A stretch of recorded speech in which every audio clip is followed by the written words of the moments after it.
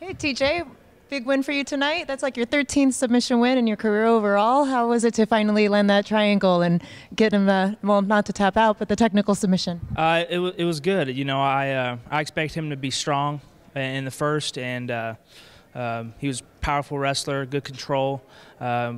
Wrestled with him and tired him out a little bit for the second, and it was great to display some more jiu-jitsu, you know, and finish it for the fans. And I hate going the distance, so I wanna show the jiu-jitsu, put the jiu-jitsu back on the map. You know, that's what founded UFC, and so I want to bring it back. You know, combative jiu-jitsu, and so it was awesome to show that in the cage tonight.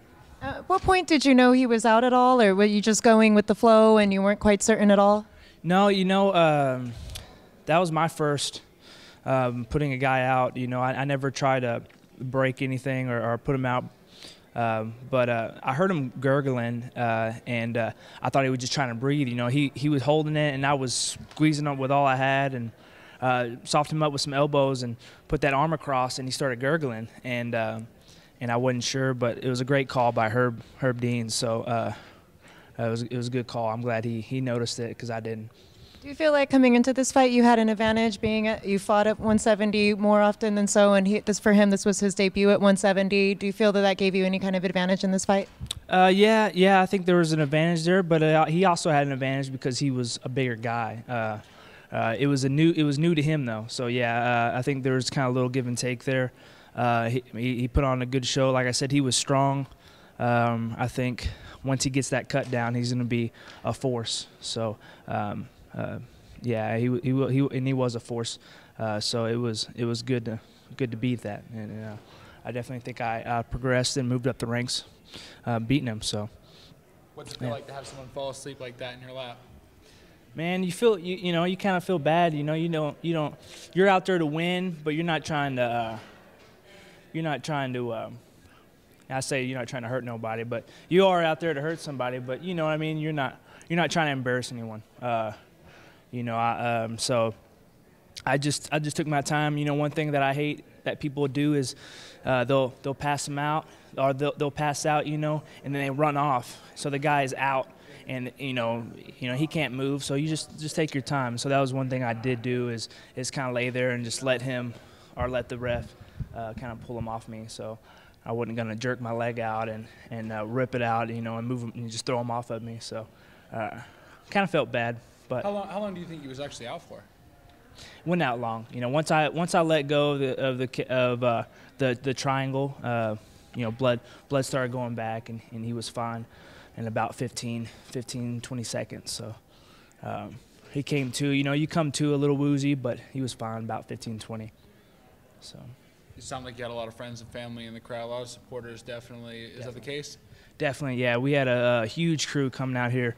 We'll all be out at Club Hayes. So if anybody wants to come out for the after party, we're going to be there. It's going to be a huge party. So you know, got a lot of friends, family, relatives that came down with me, and anybody else who wants to tag along. So it'll be a fun time. You a big drinker?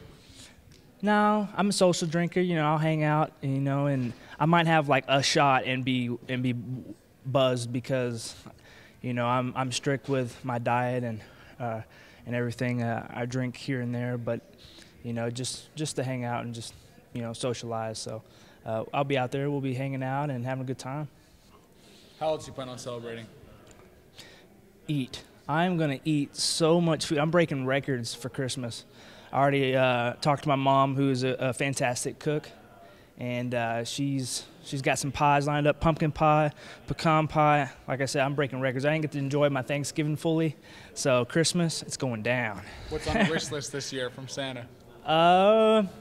Man, I'm not picky. You know, you got the win, so. You know, the zombie apocalypse is coming up, so maybe a gun. I don't know. You know, there is a zombie apocalypse store in Las Vegas you can visit. They have full safety packs with food and water. Nice. Hey, we might check that out, you know. What's your first plan of attack when the zombies do take over? Well, I could always, you know, dress up as a zombie and try to fool them. They're not that smart. Yeah. I would have the cardio. Outrun them. You got to know the cardio is first rule, right? Avoid the bathrooms. if you ever watch Zombieland, you know, just watch that movie. It'll tell you everything. The double tap. Double tap, exactly. If you could put together a zombie killing squad of MMA fighters, who else would you want on your team? Oh man, it would be the Texas guys. You know, I'm sure if you're from Texas, you at least own 4 guns.